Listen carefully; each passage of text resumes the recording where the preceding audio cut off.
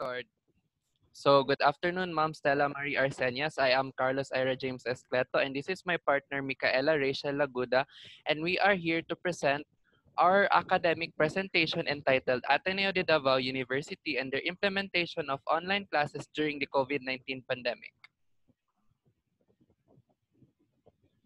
So, presentation overview. These are the key topics. Under the key topics are our introduction, background, pro-arguments, counter-arguments, and lastly, our conclusion. Now, for the introduction, with the recent global pandemic, the whole world adjusts within the new normal system. Along with it is the implementation of online classes that aims to continue learning at the comfort of our homes. As we are in a global pandemic, learning should not stop. However, everyone is affected and is struggling. Should consider not going through with online classes because not everyone can afford the requirements of online classes and could be left behind. Not everyone can cope up with it as most students prefer face-to-face learning and online classes might not be effective as students' main concern is to pass the deadlines instead of learning and may result to cheating. So, the DOH introduced the new normal system where everybody is required to wear face masks, face shield, and practice hygiene and social distancing because of the coronavirus that is circulating and infecting each and every one of us throughout the globe.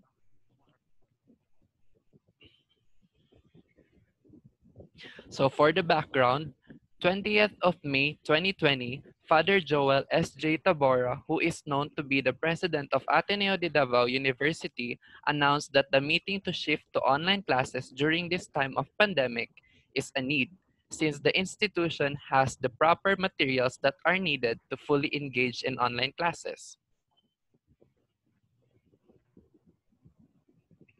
He does not want any student to be left behind, so he made a solution which he organized a scholarship program that encompasses all the students that are having financial problems, especially those who are affected by the pandemic. The institution also provided free Wi-Fi modems and iPads that were distributed to every student who were enrolled in the institution to lessen the burden that is currently experienced by especially for the less fortunate. He also extended the enrollment for the students to be able to catch up. We are going online. We are going to help our students to achieve their dreams. A quote from Father Tabora. Everybody has a different coping up mechanisms, and because of this, each student has the possible chances of struggling taking their online classes because they prefer to be traditional. So for pro arguments and counter arguments, the first con argument is not everyone has the luxury of a fast and stable internet connection, as well as the gadgets needed to attend an online class. If the participant's time online is limited by the amount of internet access they can afford, then instruction and participation in the online program will not be equitable for all students in the course. Second, there is minimal supervision that results to students not learning as much. They are just passing requirements, but they are not learning. Online method is an inappropriate learning environment for more dependent learners than independent learners.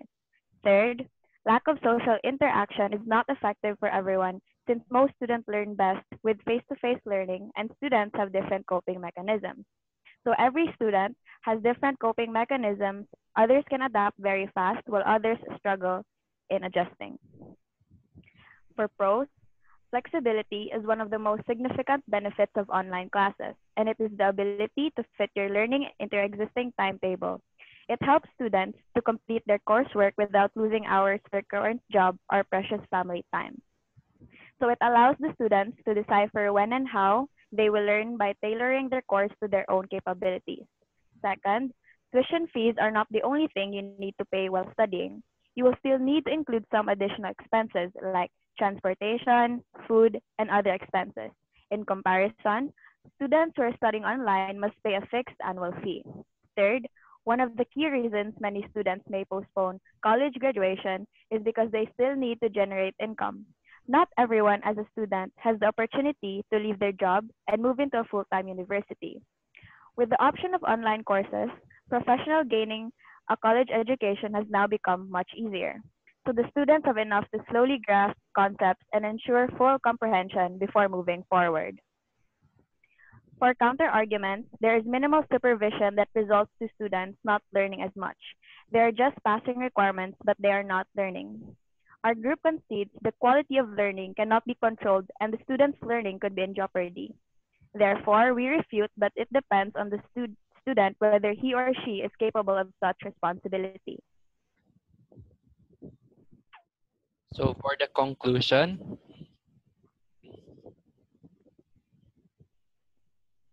indeed, learning should not stop. However, at a time like this, where everyone is affected and is struggling because of the pandemic, we must halt all operations regarding the education of the youth because not everyone has the luxury to afford the necessities of online classes, which could result to several students being left behind. Students differ in terms of coping with that is what is happening as they have always preferred face-to-face learning. And finally, online classes can result to a low quality of learning as their primary concern in online courses is mostly to pass deadlines and not understanding.